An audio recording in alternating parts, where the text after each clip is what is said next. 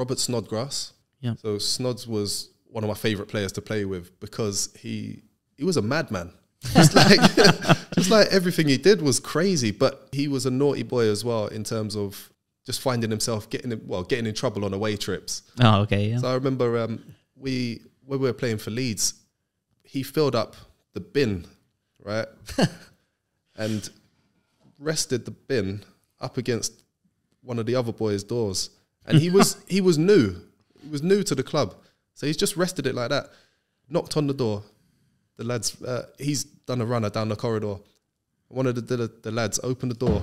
It's gone all over the place, all over his shoes, his socks, all over the carpet. And the gaffers obviously found out about it. And there was something like a 1,500 quid carpet bill. Oh, really? Yeah. What was in the bin? Yeah. I thought it was water.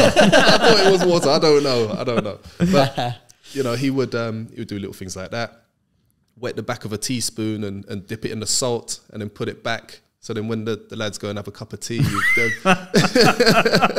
was a prankster, but he was so frustrating because nobody was safe and it could strike at any time. One of my favourite ever forwards to play with, Luciano Becchio, during my time at Leeds, outrageous. So much fun to play with. He didn't know English very well when he moved from Barcelona B to Leeds United. So being a strike partner, I thought it would be a nice thing for me to do, to take him under my wing and teach him a little bit of what we do over here in England, sunny England. And I taught him a little bit of English. So, yeah, I had some fun. One of the best, we went out for a meal. And this must have been maybe 4 or 5 days after he moved to the UK. So his English is shocking, it's really, really bad. And I'm not going to attempt to do it. Before you even ask, it's not happening. But he said he showed me a picture on his phone of what he wanted, and he wanted salmon. So I was like, oh, okay, shit cake. He said, what, shit cake? I said, yes. And he went, shit cake. Okay. How do I? I said, please can I have some shit cake? Say it again. Please can I have? And he was like, okay, please can I have shit cake? And the waiter came over and said, hi guys, what would you like? I'm like, oh yeah, I'd like this please. And one of the other guys like, oh, I'd like this please.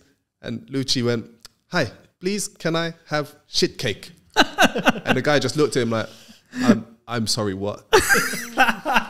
Oh, you mean the salmon? Yeah. This one, yeah.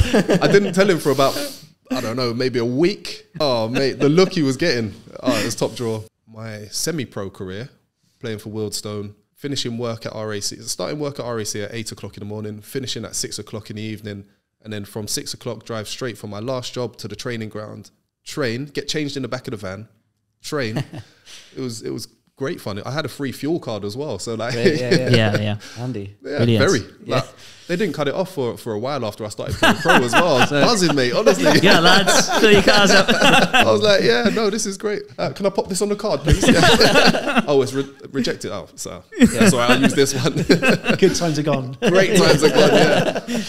My manager, Gordon Bartlett, for Wealdstone, said to me, look, I've got somebody that wants to talk to you because there's a couple of clubs starting to sniff around you, professional clubs, if you're interested. I was like, come on, mate. Yeah. Oh, I don't know, I'm busy this weekend. Where is he?